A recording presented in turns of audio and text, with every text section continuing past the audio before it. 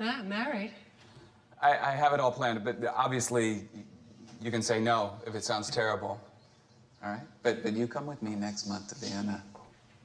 We live there for a few years, and I can teach you how to waltz, and you can have all the chocolate cake and the wine you want, and then we come back, and I get serious about my political dream.